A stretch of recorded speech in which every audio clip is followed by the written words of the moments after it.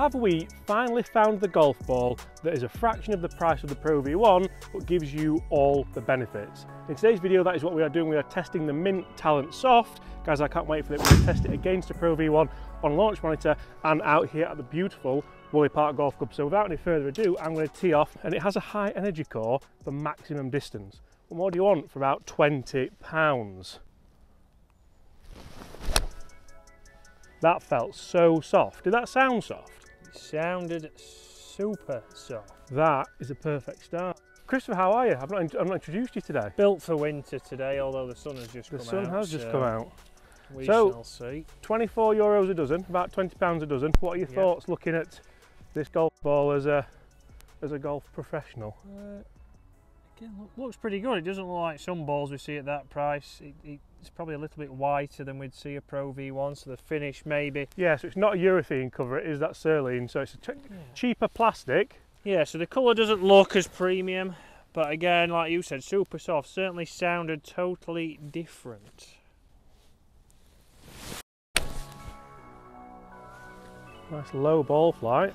A low slinger. Yeah. So everybody, on this YouTube channel, we are searching for the best golf ball at a cut price. So instead of looking at Titleist PR-V1, TaylorMade TP5, Callaway Chrome Soft and all the high-end balls, can you find a ball that you can play not only during the winter but also in the on-season when you are trying to play your best golf, but you don't want to lose loads of money? Right, Chris, that is unfortunately a missed fairway with the first shot. Gone a little bit further than you anticipated, or? Yeah, it has gone a little bit further. It was missed, but it still ran out here and still went as far as I'd expect. Again, it'll be interesting to see here, obviously out of the rough, off, which it is wet today, so is it going to affect the flight on there? We do see that from some cheaper golf balls with that outer layer.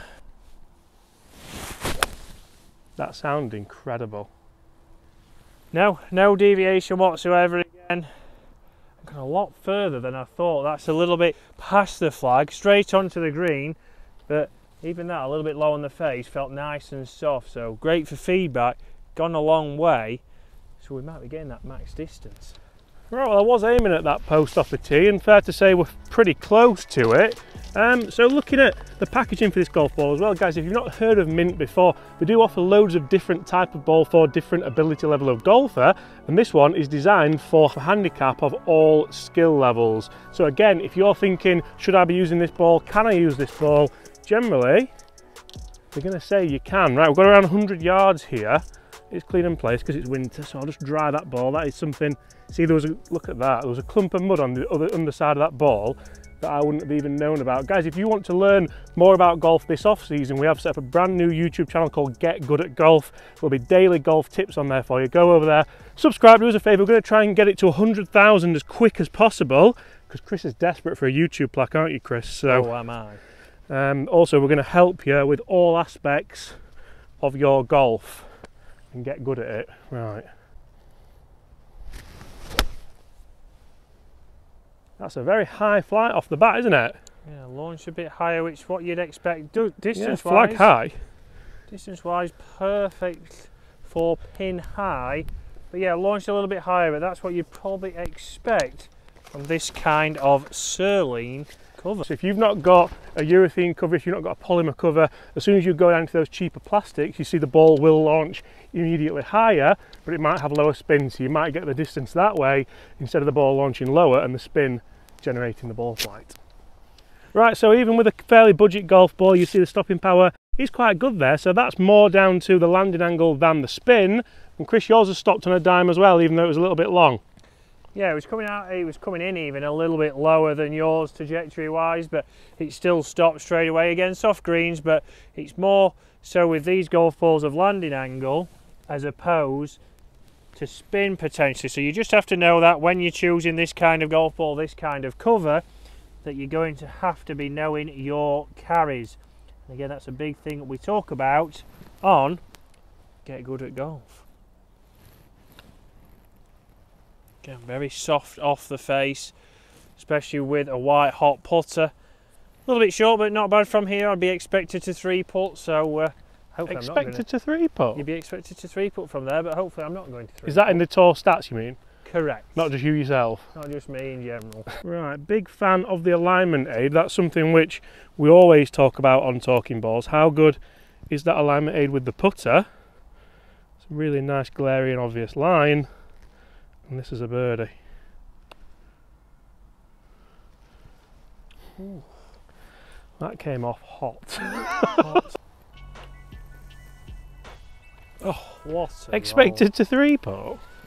Well, not myself, but a great alignment aid, guys, there. Like James said, something that a lot of balls, the cheaper range of the market, do miss. And he has great roll. That's two great putts, two Very good two-putts, actually. It is. In the end. Guys, stay tuned because we are going to test these golf balls against the Titleist PR-V1 in the studio a little bit later on in this video and see if they really are mint value for money. Let's see how far this ball goes with Big Dog, because that is what everybody wants to know when buying a new golf ball. Can I hit bombing drives for budget prices? Yeah, this is where using a more budget golf ball can actually help you in winter, because if it's launching higher, you're using that launch angle to get the distance, not so much run.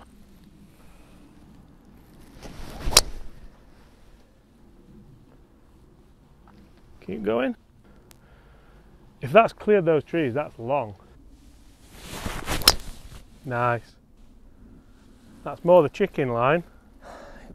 Low on the face, but distance-wise, again, still what I'd probably expect. So I have missed the fairway there, and Chris has missed the fairway on the other side. Two not bad drives actually for distance for this price. I'm not sure if mine did clip the trees on. 90 yards, try and get over that tree.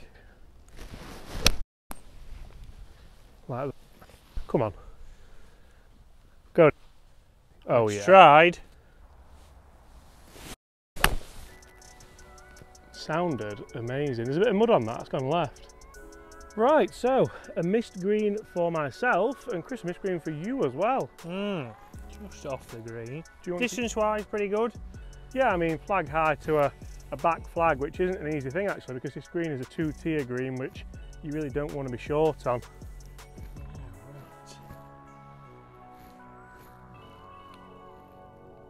Come off soft again for you, that, hasn't it?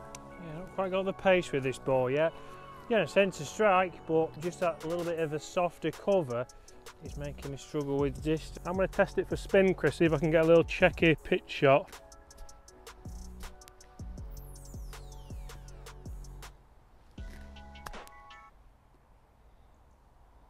So certainly launched off a little bit higher and ran out probably more than you thought. Yeah, I enjoyed it. It felt good, but it certainly didn't spin, which is a good job because it would have been even shorter.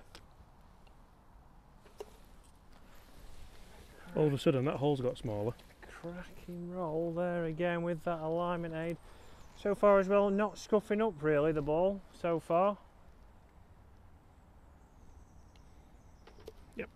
Yeah, that alignment aid does kind of roll end over end nicely and gives you the feedback of a good roll, which is something which you can't really take for granted on a golf ball. Oh, time after time. So interesting point there, these golf balls aren't scuffing up too bad. We played a couple of holes, but we played quite a few wedge shots and nothing really to note about it scuffing up. Now if you go and get a cheaper golf ball but it scuffs up a lot and you hit a lot of wedge shots, especially in winter, is that ball good value for money? Because you're going to have to start replacing it more often even if you don't lose it.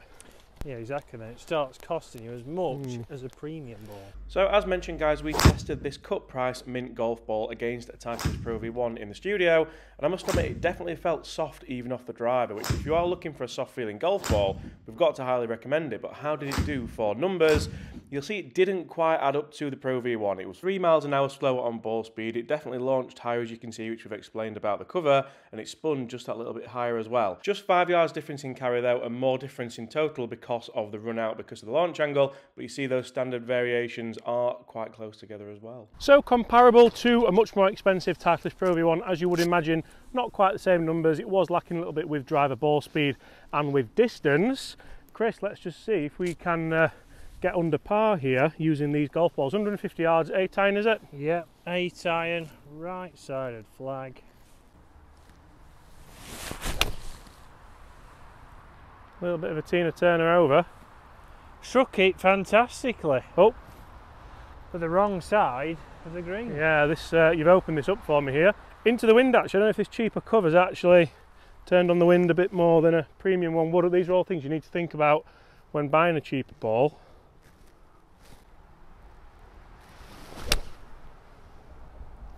It's a good shot, just right of the flag. Didn't see it bounce, so I'm hoping that's good. Yeah, me neither. Felt good. So again here, even landing on a bit of a downslope, that's a nice landing angle and it stopped quickly with an 8-iron. Chris has gone long right. This is a very difficult chip up to this flag location. Oh! Great effort, run past. Didn't spin, but I don't think any ball would have spun from the rough onto a wet green with a wet club face, so... Oh, I thought you had that. Not the ball, it was me, but a great roll there, just again, misread. Better pace though, finally getting the pace with the putter. Took the 2. Just a nice lag in the jaws. Guys, that is a win against Chris. Level par, 4-3 holes using the MYNT Talent Soft. Guys, would you use this golf ball for the price? Let us know in the comments. Now go and check out part 2 over on Chris Tennis Golf, where we're going to test this ball for short game. And remember, if you want to get good at golf, we'll see you over there too. Bye.